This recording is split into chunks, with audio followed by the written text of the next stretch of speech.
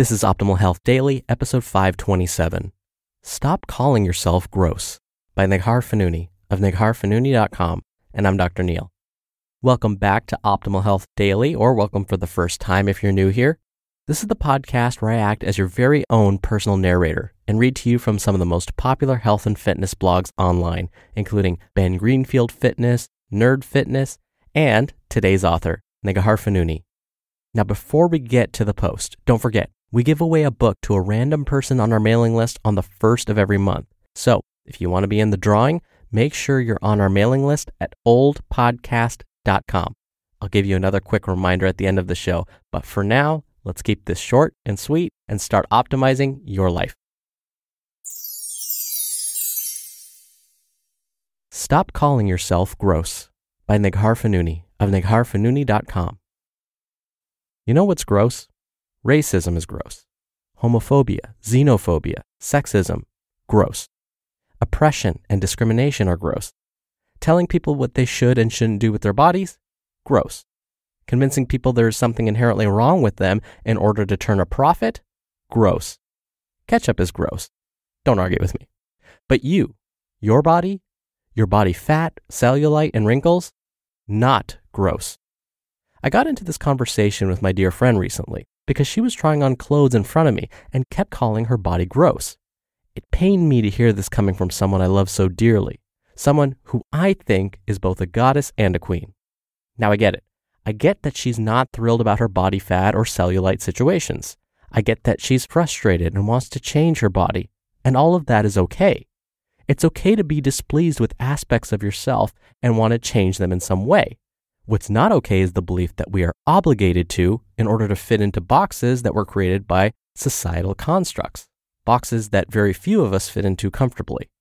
As a body image consultant and fitness coach, I think we do the term body positivity a grave disservice when we assume it means that loving ourselves precludes us from ever wanting to change.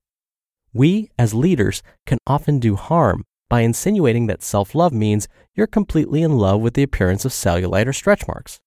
The truth is, you can love yourself as a whole person without necessarily loving every part of your body. In fact, during the beginning stages of learning to step into a space of self-love, the idea that you have to love everything can feel really intimidating. It feels too big, too impossible, especially if you spent many years hating yourself and feeling never good enough. But if you can learn to meet your perceived quote-unquote flaws without judgment and attached meaning, this will go a long way towards standing in your power. As we embark on a journey to feel powerful and at home in our bodies, it's important that we learn to reframe this language and see our features for what they are, without a negative connotation. The leap from body hatred to body love is pretty far for many of us, especially when those body image issues run deep. Therefore, the intention isn't necessarily to love at first, rather to not hate. We must affirm that the idea that our body fat, cellulite, wrinkles, and stretch marks are quote-unquote bad or gross isn't part of our inherent nature. We didn't decide that, nor did we create the unattainable standards of perfect with which we're constantly inundated.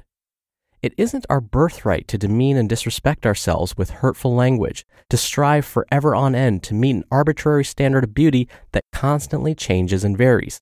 You weren't born to regard yourself as gross, to look in the mirror and hate what you see. You were born with radiance and magic.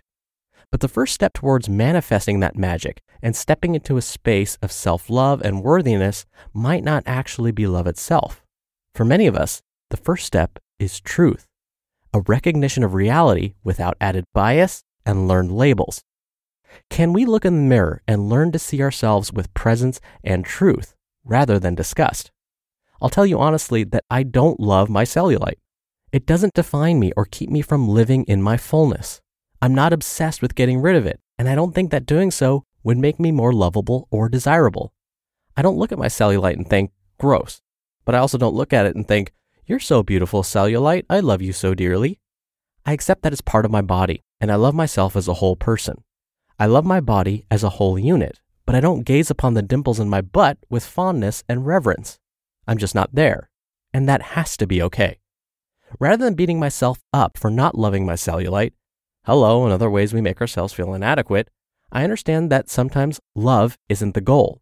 Sometimes simply detaching from a narrative that steals from us is all we need to do in order to take back our power and feel alive in our bodies.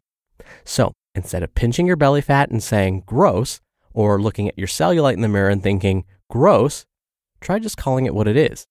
Touch those stretch marks and just say stretch marks. Pinch that fat and literally just say fat. Do this with as much openness, awareness, and curiosity that you can muster. It doesn't have to be good or bad. It can just be what it is. If we can do this, we can start to tap into the vibrant aliveness of our bodies. We can begin to see how miraculously interwoven our physical and emotional bodies are, and we can step onto the path of awakening that teaches us to love ourselves as whole, multidimensional beings. And none of that is gross. You just listened to the post titled, Stop Calling Yourself Gross by Neghar Fonooni of NegharFonooni.com. Ms. Fonooni is absolutely right in that so much of what we consider beautiful is learned. There's some really fascinating studies that have been done by psychology professors where they'll look at the optimal body shape that both men and women prefer. And what they found is that really hasn't changed over the long term, that our natural instincts are to favor certain body types. But what we do know is that these can of course be influenced by images in the media, for example. So if we think back to the 1970s, what was really in was a very thin, waifish look, especially for women. A model named Twiggy was considered very popular because she was really, really thin, and so people started to strive to look like that. But that was mostly in the Western world. When you think about other countries, other continents, being that skinny is not attractive at all. In other cultures, having a little bit of what sometimes they'll call extra padding is actually considered beautiful. And in fact, for hundreds if not thousands of years, having a little bit of extra weight on a person was considered very attractive. If you think about it, when food was scarce, which it was for most of human history, by carrying extra fat, you're actually showing that you have access to food. So it may be a sign of wealth and health. But nowadays, being fit or having low to no body fat, no cellulite, no stretch marks, well, that's considered the standard. But I wouldn't be surprised if this changes again. We've come a long way since the 1970s where that waifish look was in. It had a slight resurgence in the early 2000s, so I would expect fully that carrying a little bit of extra weight may be considered beautiful again. So as Ms. Fonooni was saying, why pay attention to those things? Look at yourself, see what you'd like to change about yourself without any bias, or what the media is saying about what's in right now. Look at yourself and ask, is this who I want to be? And then go from there. Before I go, I wanted to quickly remind you, we do book giveaways on the first of every month to random people on our mailing list. So if you want to be a part of that, plus get some free spreadsheet tools from us and lots more, come by oldpodcast.com and join the weekly newsletter. It's totally free and a great way to show your support. And make sure you join before the end of the month. Again, you can join at oldpodcast.com.